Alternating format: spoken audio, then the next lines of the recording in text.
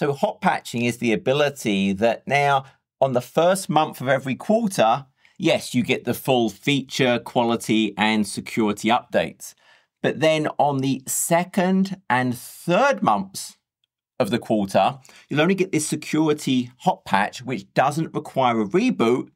And instead, it does some really clever plumbing so that those in-use memory processes will now be updated to call the updated versions of functions. And there is no impact to the server offering its services, or if it's a user desktop, the user productivity.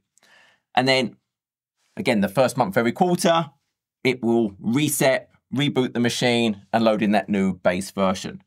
I can use the hot patching on Windows Server 2022, 2025, Azure Data Center Edition for obviously my Azure workloads, Windows 365 Enterprise, Azure Virtual Desktop, on-prem, Windows Server 2025 Standard and Data Center.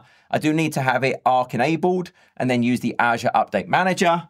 For my Windows 11 Enterprise and Edu 24H2 and above, I need to use the Intune auto patches and turn on the hot patch.